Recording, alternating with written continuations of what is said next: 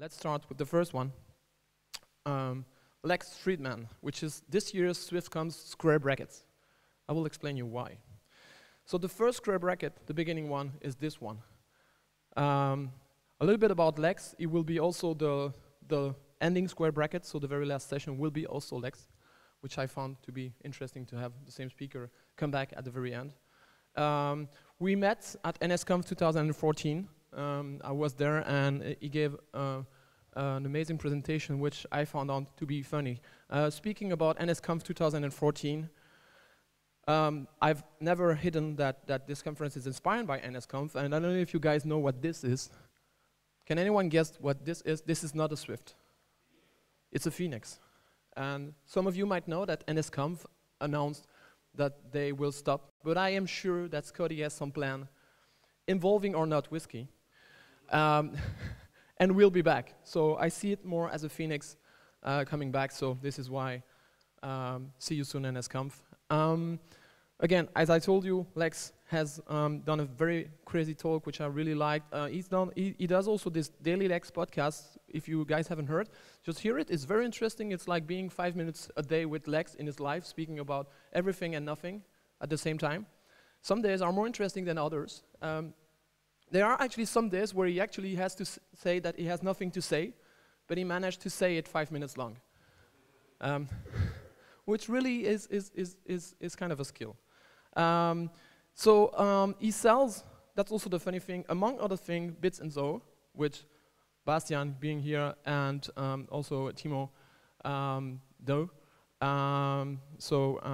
That's also funny that those guys get to meet each other yesterday. You should check out his interview on SwiftConf. I did a couple of interviews from other people, and you learn stuff about, like for example, where Lex started with all this thing. That's pretty much all for now, except that I had still a to-do, and as things go with to-do, you forget to put them, the photo. So without further ado, let's welcome Lex Friedman.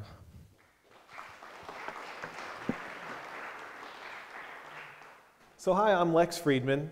I do a daily podcast, but you don't have to listen to it, it's fine.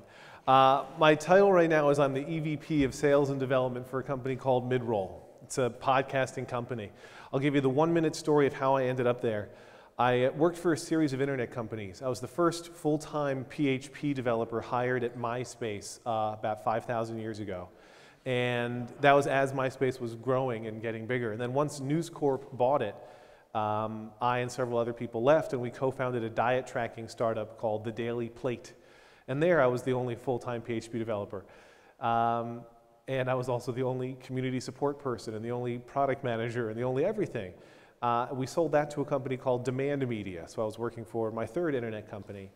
And I started freelancing for Macworld on the side, where I was writing iOS app reviews and how-tos and op-eds for Macworld. And I started realizing as Demand Media was kind of flailing from business model to business model that I was having more fun doing the Macworld writing than I was working for this internet company. So I decided to go to Macworld full-time, and I was writing articles for Macworld full-time, and suddenly, for the first time in my life, I had a traditional 9-to-5 job where I wasn't working 24 hours a day. And that freed me up to do a podcast, so I launched a podcast with a friend of mine, Dave Wiskus. The show was called Unprofessional. Started selling ads for it. Then Mule said, the network that I was on, if you're going to sell ads for your show, will you sell ads for the talk show? And if you're going to sell ads for the talk show, will you sell ads for all 15 of Mule Radio Show? And then Marco said, well, if you're going to sell all those shows, will you sell ATP's ads? And then Boing Boing asked me to sell their ads. About 3 months after I sold my first podcast ad, I was representing 50 shows. So at that point I said, I either have to stop doing this because it's going to take too much time, or do it full time. And it ended up that now I do it full time for this company called Midroll. I'm also the host of 3 podcasts, Turning This Car Around, which is about fatherhood, The Rebound, which is ostensibly about technology, and Your Daily Lex, which is about Lex Friedman. But today I'm going to talk to you about learning from Apple's mistakes. And I would say, yes, Apple does make mistakes, but I want to acknowledge I'm playing fast and loose with my definition of the word mistakes today. I'm counting as mistakes some things that I think we would all agree are genuinely mistakes, but also things that some would say are mistakes, and Apple would probably disagree and say, no, those were fine decisions, they were not mistakes. But Apple can host its own conference talk instead if it wants to argue its side. I get to make the rules here. So learning from Apple's mistakes. And yes, Apple does make mistakes. That's the hockey puck mouse. Someone, and we can probably all guess who, somebody thought that mouse looked like a good idea. It turned out, though, it sucked to use the hockey puck mouse. Circular mice are difficult and uncomfortable to hold in practice. But it's okay. Everybody makes mistakes. The important thing is, how do you deal with them? How do you battle those mistakes? But just as important is recognizing when you've genuinely made one. Somebody at Apple birthed this thing and thought it was a good idea.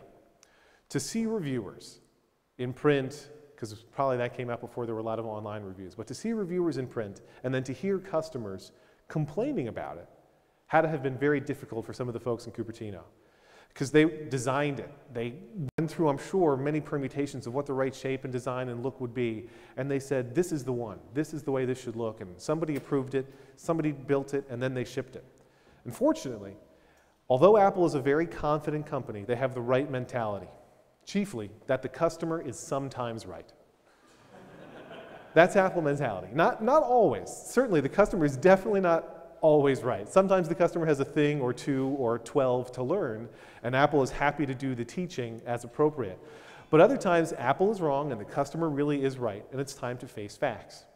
So about 2 years after this mouse launched, they pulled it from the shelves, and it was replaced by the Apple Pro mouse, which was a nice, normal, oblong, traditional mouse. Apple relented. They acknowledged, yeah, the hockey puck mouse stinks. There were literally accessory vendors, if you remember this, making little plastic doohickeys that you could snap onto the mouse to make it suck less. But so 2 years later, this Apple Pro mouse was the new hotness. You can make decisions that you think are great, or become convinced are great, or have Steve Jobs tell you are great. But if your customers and/or common sense start telling you that you were wrong, you have to fix it.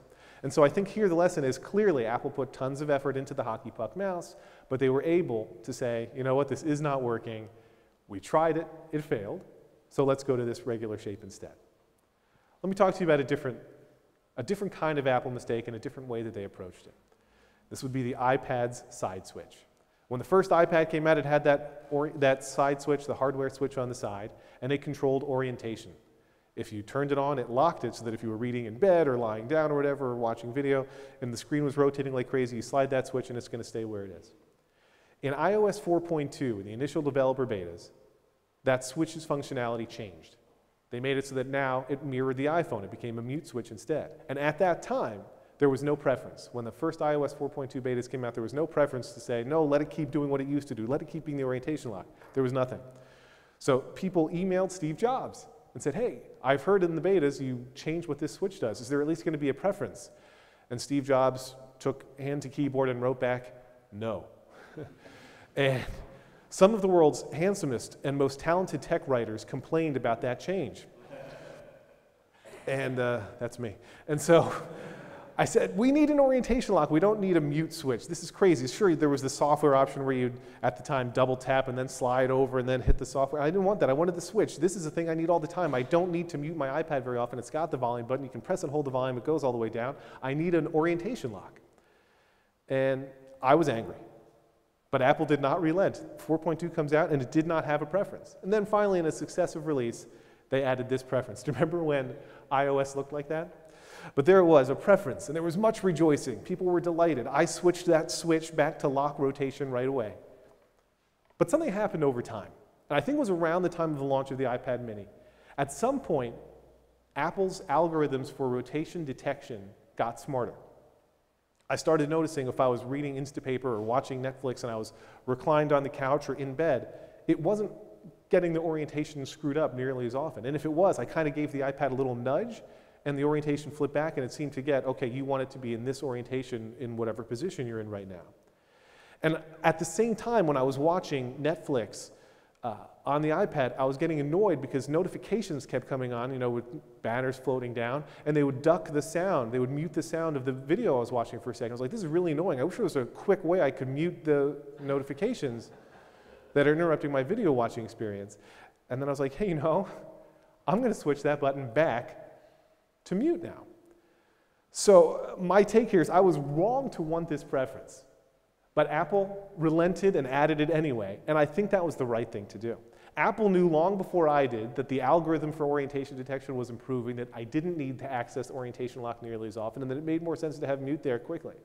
But Apple realized that even if the customer is sometimes right, people are jerks, and we always think we're right.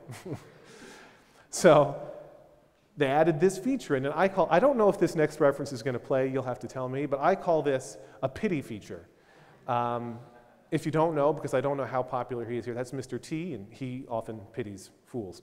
But this is a pity feature. Whether Apple agrees with you or not, there are sometimes issues that really don't matter, and Apple can take pity on you, and I think that's the right thing to do, to say, look, this decision is clearly a matter of taste. It's okay for us to give a little. If you can chalk something up to a personal preference, then it's okay to make it a preference. And one thing I want to really suggest to you today is that despite what you've been told, adding a checkbox is not an admission of defeat. I know there's a very wise and smart kind of inclination to say not everything needs to be a preference. You don't want to have your app filled with preferences and let everybody customize every single aspect of their experience, but you have to sometimes add a preference. It doesn't mean that you should never have preferences. You do want to give your user some amount of control, and it's okay to take pity when taking pity makes sense. But Apple doesn't always take pity, and it shouldn't. So here's another way that some would say Apple made a mistake, but this time they didn't take pity, and I think that they made the right decision there too. And it's back to the same era of that hockey puck mouse. The original iMac, born in 1998, came with the crappy mouse. But this was also the first Mac without a floppy drive. And customers flipped out. We need floppy drives. How are we going to transfer files between computers? But Apple did not recant. And Apple, and people don't always believe me when I say this, but it's true, Apple did not make an external floppy drive. Third-party vendors stepped up and created USB floppy drives, but Apple did not offer one. Apple said, this is not a personal preference situation this time. This is the early recognition of a paradigm change. And so my take here is if you're making a change because you believe that the world is changing, you don't have to add a preference. You shouldn't add a preference. The hard part, the challenge for you, is figuring out, are you making a decision that's a preference? Is it a lock switch kind of situation where you can take pity and add the preference? Or are you changing the world? And in this case, they were saying floppy drives are a bygone era. We're going to be moving on. It's optical or nothing. Are you a world changer or a preference maker here? Is it a potential mistake, or is this a necessary push? And I think that we would all agree it's okay for your decisions to be opinionated. You need balance. Don't make every decision for your users, and don't make everything a preference either. Sometimes it's okay to have very strong opinions. This is another reference. I don't know if it's going to translate, but we're going to try. If you're from the US, at least you know that that's a very opinionated person. But here's a different example. Here's a time when Apple straddled the line between introducing a new concept, as it did with the iMac, but this time hedged its bets, saying, we recognize that for many of you, right now, this could be a mistake. The very first MacBook Air, when they ditched the floppy drive, Apple clearly felt confidence, we're making the right decision. This makes sense to do, and we're going to drag you along kicking and screaming. We're not going to have a pity floppy drive. But with the MacBook Air, they ditched the super drive, and Apple felt a little bit less sure of itself. So removing that optical drive from the MacBook Air felt more, or that DVD drive from that MacBook Air felt more like a necessity, but less like a true shift, a true world change at that moment. So this is a Mac that's meant to be super light and thin. It's not a computing powerhouse, but maybe it wasn't quite time for the DVD drive to go entirely. So this was introduced in 2008. But they still make plenty of computers, well, they still make one or two computers that have a CD drive in them. And this is the newer MacBook Pro with Retina display. The MacBook Air was training wheels for saying you no longer need to have a DVD drive, a super drive. Not just for you, but also for Apple. So Apple got a bit more confident and removed that drive from Retina displays, but even today, Apple sells its own for $79 or for 79 euros, because Apple is not very good at math. You can pick up an external USB super drive. It's an official Apple product, and this is what I would call hedging its bets. Apple's saying we can make our computers slimmer and thinner, but we're still going to take some pity on you and give you this DVD drive because we know you're probably still going to need it. And if you look at just the straight MacBook, the one-port MacBook today, we were joking yesterday, you know, Apple obviously has to sell all kinds of accessories for that one because you're going to need to plug in more than one thing. You're going to need more than just that USB-C port. And it's another case where Apple's trying to make some changes, but acknowledging we're going to have to make this transition a little bit simpler with some extra accessories. So let's review where we are. The hard part is figuring out what's a mistake and what's not. And the mistakes that we've talked about today, there are 4 kinds, 4 different kinds of mistakes, and 4 different approaches to how Apple's handled them. There was the mouse, which was a mistake where Apple eventually said, we screwed up and we're going to give you a more traditional style mouse. There was the iPad, where they had that side switch, they changed it, and even though they really didn't need to change it back or to add that preference, they did. They took pity on us. That was the pity feature. There was the floppy drive, where Apple said, we're going to give you some tough love. We're killing the floppy drive, and you're going to deal with it. And then there was getting rid of the super drive, where they did it much more slowly, much more cautiously, and they said, we're going to help you out. Here's an official Apple-branded accessory to help you keep your super drive needs going along. So that's 4 ways to handle mistakes. But there are a couple others that I want to talk about. Other Apple mistakes. Now, some of these are going to be a little bit more controversial, and some maybe a little less so. But in all cases, Apple's reactions are good to study.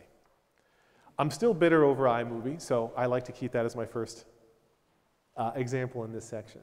But iMovie 08 was the version of iMovie that switched from the beautiful, sweet, innocent iMovie of yore to whatever the hell this is. And let me be clear, I was not a fan of Apple's new direction for iMovie back then, and it still hurts now. But do you remember what Apple did when this version of iMovie came out? They kept iMovie 6 around when you installed the new iMovie. And they made iMovie 6 available as a free download at the same time. So this was another, just like when they said goodbye to the floppy drive, but in this case, Apple said, let's make it easier for our existing customers. iMovie 08 was part of iLife 08. iPhoto and GarageBand and the rest of the suite overwrote your previous versions. If you had previous versions of of iPhoto or GarageBand installed, Gesundheit, I speak German. If you had previous versions of those software installed, they got overwritten when you installed iLife 08, but not iMovie. iMovie 08 did not overwrite iMovie 2006. They kept it around. It was put in a folder that said, previous iMovie version. Apple knew in advance that some people would see this screen about as welcoming as they see this screen. In this case, Apple saw a mistake coming in advance. They knew that for some folks, this iMovie switch was going to hurt like hell and be very unwanted and very unpleasant.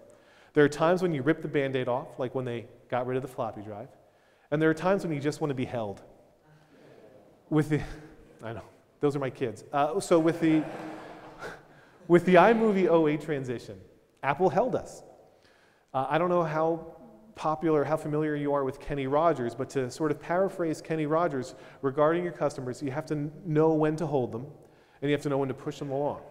And with iMovie, Apple said, look, this is not going to work for everybody, and we get that. So we're going to let you keep clinging to this old version. Here's a more recent example of a mistake that Apple made. Another example of Apple realizing that not everybody's going to be comfortable with the changes they're trying to make in software and in software design particularly. This is iTunes 11.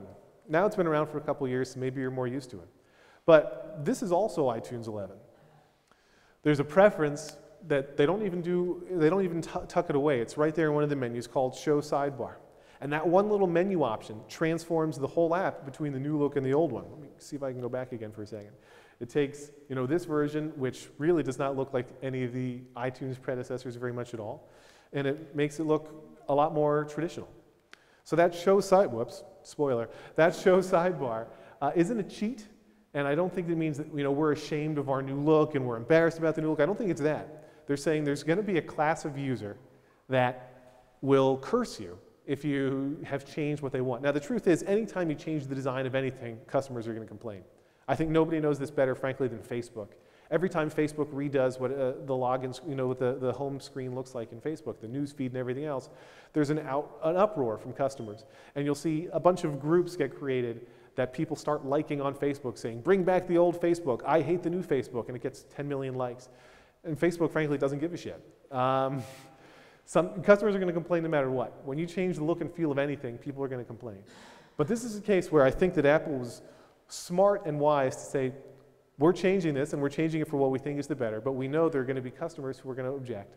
And here's the way that we can, again, give them a kind of a Band-Aid where we can make this transition a little bit less painful.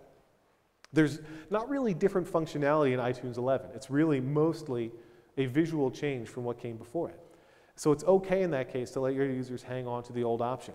I always think of this Macworld editor who left Macworld to join a software company called Many Tricks. His name is Rob Griffiths. And Rob is the quintessential hater of change. He has, if you Google, after my talk, not during somebody else's talk, if you Google Rob Griffiths Macworld iPhone OS, he has this vicious editorial on Macworld from 2008 where I will never upgrade to iPhone 2.0, iPhone OS 2.0. He was disgusted with the changes Apple made. Why would they change these things that had worked so well? He's who I think of when I look at that show sidebar preference. This is clearly a feature for the Rob Griffiths of the world, because they're going to hate it. They're going to object to every single change you do, and you have to find transition points for them to come along kicking and screaming. Here's another, I think, a quintessential Apple mistake. If you've seen the show Silicon Valley, Apple Maps became a punchline just this past season, just in the past month or two, where a web company was being told they had made a pretty big mistake, and they said, how big a mistake was it? Was it Apple Maps big? That's a pretty bad reputation for Apple to have. The first time I gave this presentation, I was in Ireland. And at the time, I wasn't sure ahead of time, was Apple Maps' launch as big a problem? My notes here say shit show. Was Apple Maps' launch as big a problem in Ireland as it was back in the United States? Quick Googling alerted me to this. I don't know how well that's going to show up, but there's a place in Ireland called Coolock. And if you look there, Apple Maps got that wrong in just about the worst way possible, or the best way, depending on your perspective. But Apple Maps had many problems, not just renaming towns with more profanity. People got lost. The navigation would get you to the wrong places, take you to the wrong addresses, and that's a big problem. And now, I don't know how many of you have ever been tech journalists besides me, but one of the highlights of anybody who's covering Apple, one of the best things that can happen to you is you get a statement from Apple on the record. It's very rare that Apple's PR machine will actually give you quotes. They're getting better about that now. Sometimes Apple executives even go on podcasts. But even a year ago, extremely difficult to get comment from Apple. And everybody was going to Apple for comments when Apple Maps came in, saying, people are pretty miserable about this. They're getting lost. And I was the first person that Apple contacted to get back to. Everybody got the same quote, so I wasn't the only person, but Trudy Muller, who's one of their top PR people at Apple, reached out to me and gave me the quote, "The more people use it, the better it will get. So just keep thinking that you now live in Coolcock, Dubliners, or just keep getting lost for a while. Keep following our crappy directions that take you to the wrong places, and over time it'll get better." That is not a good way to handle a mistake. It was really a surprisingly and uncommonly tone-deaf response from Apple. Right? They said, just keep using it; it'll get better over time. We're crowdsourcing it. It's a public live beta. Not good. A couple days later, after that response did not go over very well, Tim Cook publishes an open letter on Apple.com to his customer, an apology letter. He says, "We're sorry. We know this isn't good. We know it's not working." And they double down a little bit. He says, "The more our customers use our maps, the better it will get." But he also says, "We are extremely sorry." And he goes beyond. He says, "While we're improving maps, you can try alternatives by downloading map apps from the App Store like Bing, MapQuest, and Waze, or use Google or Nokia by going to their websites and creating an icon." This is before Google Maps even existed in the App Store. So, pause. Apple is much, much richer than you. I don't know everybody's bank accounts, but I'm positive. Apple has way more money than you. Apple can afford to say, "We screwed up, and we screwed up so much, go use our competitors instead." I'm not suggesting you need to do that. I'm not suggesting you should encourage your customers to go use your competitors' products. But to me, the takeaway here is that open and honest communication with your customers regarding issues reflects well on you. You want to be a good listener. And Apple honestly needs to learn this lesson a lot, and they're getting better at it. But you need to respond quickly. I love Apple's message there, Tim Cook's letter, not just for its endorsement of Google and Microsoft, but because they're saying, we're aware of the issue, but it's going to take time to fix. So we're working on it, but it's not ready yet. And to me, that's huge. I mentioned at the start of my talk that I worked for this company called The Daily Plate. There were 3 co-founders. The other 2 guys held down full-time jobs so that they could pay me something. In exchange, when we sold it, they became millionaires and I did not, but I'm not bitter. But so when I was the only guy working on The Daily Plate full-time. It was a diet tracking website. It was before, it was before iOS, and it was before Lose It and MyFitnessPal, but it was the same concept. But I was in charge of everything. I did all the web development, I did all the design, and I am terrible at design. I did all the product development and customer service, and I was on the forums each day, interacting with customers. And they would give me bug requests, and our customers used the sites in a way that we didn't. We all probably should have been tracking what we ate and trying to lose weight, but we weren't, and our customers were. And so they would have to log into the site, and we had this big green button on every food item in our database that said, I ate this. So you would search for the foods you had, and you click the I ate this button and say, okay, here's how many calories and carbs and whatever else you've had today. And so a lot of customers would come to us and say, look, every day I have to go and search for the bread and say, I ate this, and I had 2 servings. Then I have to search for the peanut butter, say, I ate this, and I had 1 serving, and I have to search for the jelly and said, I ate this. It'd be great if we could group those together. And I said, yes, of course it would be great if you could group those together. I'm an idiot for not having implemented that already, but I saw that feature request on the forum, and we built what we called meals, which were groupings of food, and then you could say, okay, here's what my sandwich looks like, and add it as a meal, and you hit one button, and it added all the individual elements of that meal. That's kind of a no-brainer feature, but we had no brains, and we didn't add it until our customer suggested it. But other times, our customers would say, we want you to do this feature. And they meant, we want you to do this feature. But occasionally, when they said, we want you to add this feature, what they really meant was that a different feature was too confusing or not intuitive enough, or that the feature was too hard to find. And part of what I had to do was triage, what do they really mean when they're saying they want this feature? On occasion, they had good or even bad ideas that would take a while. So if it was a bad idea, I would post back on the forum and say, thank you for that feature request. Here's why we're not going to do it right now. And sometimes, they'd still be angry and say, no, you should really add this thing. Like, I want to have video chat supported on the daily plate. Well, no, we're not going to do it. And here's why. It's because, the site crashes every day at lunchtime anyway when everybody's locking their lunch. We're not going to add even more bandwidth-consuming features. And people appreciated, even if I said no, that I was taking time to respond to them. On other occasions, they had really great feature request ideas. And I would say, look, that's a really good idea. Or point out bugs. And I would say, yes, you're right, that's broken. It's going to take time to fix it. We're working on it. I've put it on the list. Eventually, we started publishing the list. Here's all the things we're working on. And they could see right on the site what Lex was working on that day and what was probably a month away, what new feature requests were there. And people ate that stuff right up. And then they had to log it. But so telling your customers that you're hearing them, even if you're saying, I'm working on the problem and I don't have an answer yet, is almost as good as fixing them. Customers want to feel heard. It's way better than staying completely silent until you have the fix ready. And that's what Apple used to do, right? Some versions of iOS, there was one that was really crashy. You just keep getting the white screen of death. And people said, Apple hasn't said anything about this. What's the problem? And Apple waited way too long to say, yes, there's a problem, and we're going to put out a release. Even if it's going to take time to make a fix, don't stay silent. You have the fix ready. Tell your customers you're working on it. Here's another more recent example, sort of, recent-ish. It ends recently, but it starts a while ago. Perhaps you remember Ping. If you do remember it, I'm very sorry. It was a difficult time for all of us. Ping was announced in September 2010 as an exciting social network for music fans, and musicians. And it stank. It was terrible. In large part, the problem was a social network built into a store, the iTunes store, and it was much, much less fun and much less usable than Twitter or Facebook. And it was a mistake.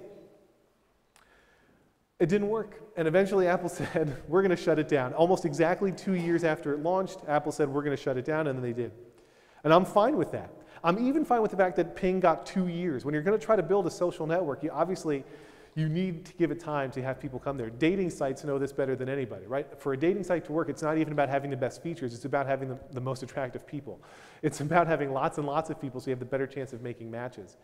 You can't launch a social network and say, 3 months later, it didn't work, let's shut it down. It takes some time for people to get there. And I'm okay with the fact that Apple gave it 2 years. But 2 years was enough suck, and so at that point, Apple pulled the plug. And that could have been the end of the story, and it would have been fine. But if you remember the most recent keynote, this is Connect, which is part of Apple Music, which is launching, at least in the US, later this month. It remains to be seen whether this Connect feature for artists is going to be a mistake or not. But it shows a lot of learning. This is Apple saying, you know what, the features that let artists interact with their fans made sense. We shouldn't try to build another true social network that's going to let music fans interact with each other, because they've got places to do that already. We're not going to move to inside iTunes to interact with each other. We're going to do that on Twitter and Facebook and everywhere else. Maybe not on app.net.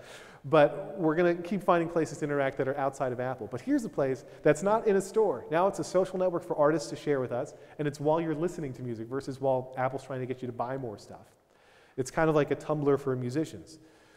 I think this is a case where Apple learned from its mistakes, and it was patient enough to say, we know we had something a little bit cool here with Ping.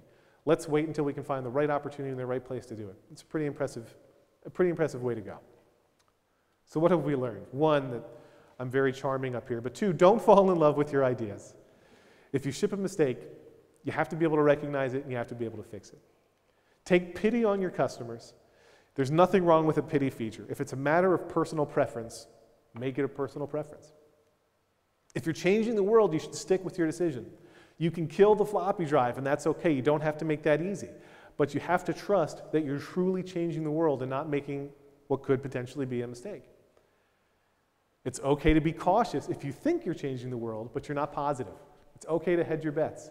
No user will complain that you made life a little bit easier for them.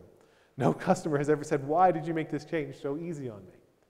If you know in advance that some people are going to say this is a big mistake, do yourself a favor and do them a favor and let them cling to the past a little bit longer.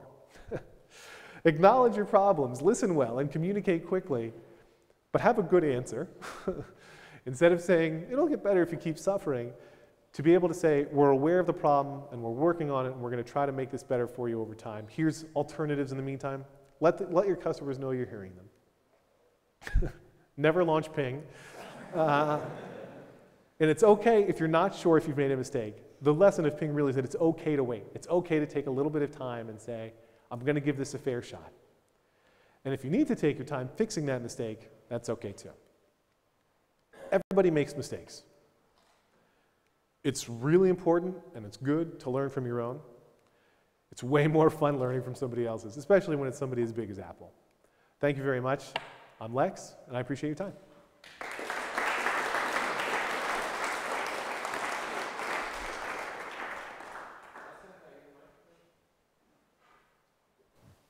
All right, I'm back.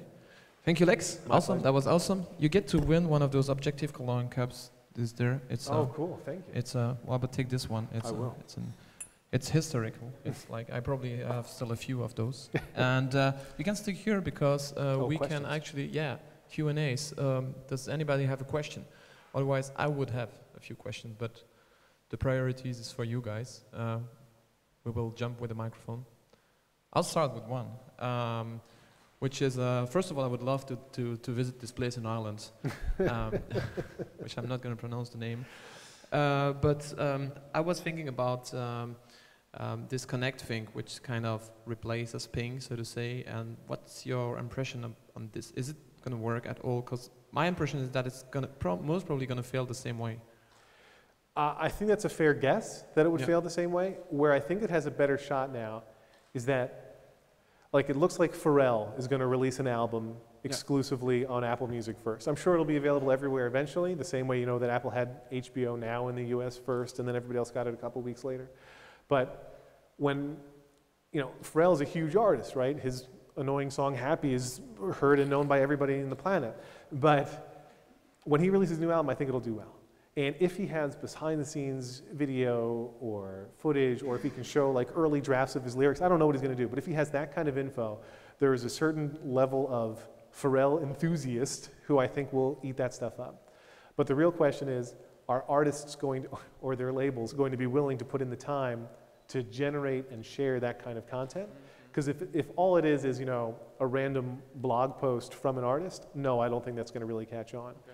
But if they can get Lady Gaga to share lyrics from an upcoming album, or, you know, here's abandoned drafts of a song, I think that has a chance at being popular. Especially, I think it's a big deal that it's not in a store anymore. Yeah, I'm thinking about somebody else, by the way, which is Taylor Swift. Yes, I named this conference because of her. Yes, the conference is named after Taylor Swift. Go ahead, grab the mic. Hey, so my question is regarding music and what Apple is trying to build. So I see a lot of similarities between the move to streaming, like Spotify, Apple, and stuff like that. And so you would purchase songs before, actually would purchase albums and you purchase songs, and now you could stream, and artists are getting less and less money for the same thing. In software, we sell software for a large price because it's boxed and everything, and then we sell software for a small price because people expect that for a tiny phone. And then there's streaming for software, so you would subscribe and then you get all the software you can eat. What are your thoughts on that? I'm always happy to make predictions that will be proven laughably wrong later. Me too. I think that streaming or subscription for software is inevitable. And I don't think it's going to happen overnight, and I don't think it's going to be one of those, let's rip out the floppy drive and now everything's there, but I think that Apple will, over time, start allowing developers to initially opt into such a plan, and that it'll be a revenue share kind of approach. For artists, it's a little bit easier. Taylor Swift pointed out pretty publicly that, you know, even when they're getting paid for that 3-month free trial, and even when artists are getting paid by their labels for all the streaming, it's very little money. And so artists today are finding that they have to get popular on the streaming services and on radio, and then they can tour, and that's where they make the real money.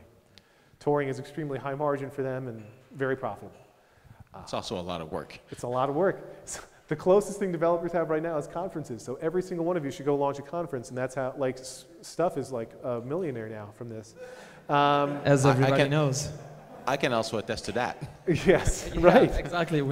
But no, I mean, the truth is, I think it's a thing to be conscious of or thinking about, but not to be nervous about, because Apple's not going to do it in a way, Apple's not going to make that change unless they think it's sustainable, and sustainable not for the company, but for its developers, right? Because if everybody says, this doesn't work and I'm making less money than ever, nobody's going to keep developing for iOS. It wouldn't make sense. But I think that at some point, music, I think, is a tougher streaming offer than most other things. Like, many of us are comfortable with Netflix or other kind of streaming services, but then with music, a lot of us have clung for a while to buying. Many more people are buying from iTunes today than are subscribing to Spotify. But I think it's going to change. Chris Breen, who used to work at Macworld and now works at Apple, is the one who convinced me to get into streaming music right before Apple announced Apple Music. So now I'm a Rhapsody customer. But, you know, once you make that change, it makes a ton of sense. And if they can come up with the right price points, and, you know, you get X number of apps at this price and Y number of apps at this price, I think it could end up being lucrative for developers over time. The only, if I may follow up, the only thing that I remember recently is the developer share that app.net had. So you would pay app.net for the social network, and then they would redistribute a part of their income to developers, and people would vote on which app would get that. So if you're talking about revenue share, I have a few apps, but they're so tiny in overall that I'm going to get pennies on the dollar, essentially. Right. Is what I'm worried about. I think it's the right thing to have concern about. But like I say, like, I don't think Apple wants to lose your apps. And even if they're tiny, if you've got happy customers, they're going to want to find a way for you to be compensated fairly. I don't know what that is. Fortunately, they're way smarter than I am. I hope. If anybody has a question, just let us know. In the meantime, I have one. Let's leave Pink and Taylor Swift for a while and go to the mistakes in themselves, like Apple Maps and all that stuff.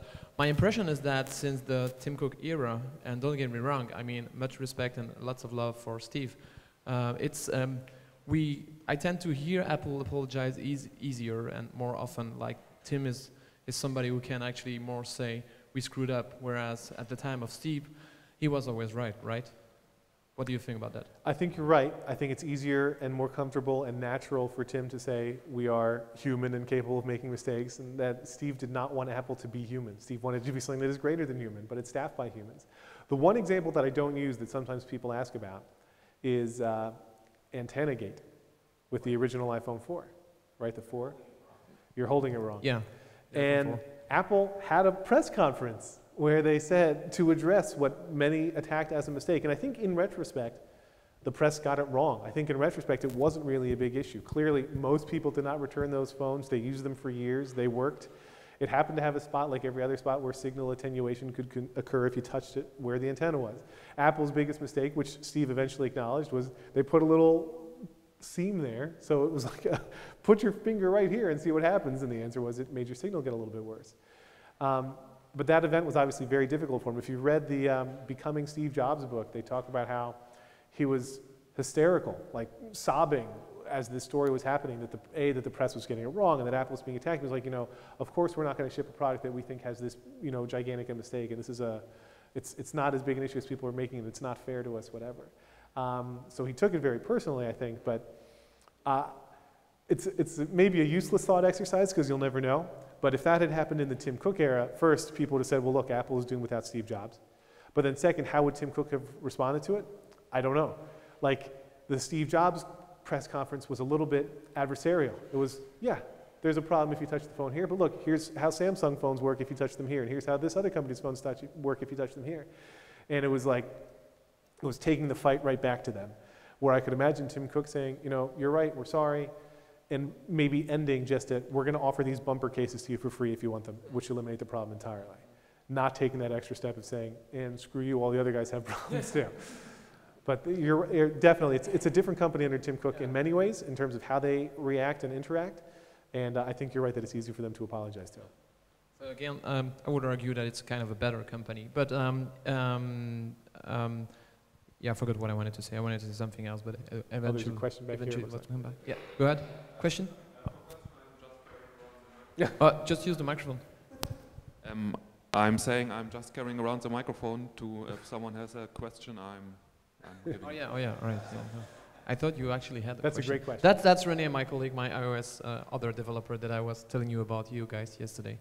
Yeah, so we're going to do a break, like a minute. I just wanted to thank the Boings guys again for being here with Boings TV and a lot of cameras, which is pretty awesome. I wanted also to thank every single of you who actually came to me this morning and asked if they could help. It's always very cool. Other than that, there's a little mistake that I saw Marcel's talk this afternoon in the schedule. It's not half an hour, it's just going to be a regular talk, like as much time as he needs, like 3/4 or whatever. So it's okay if we're still a little bit after 5 here.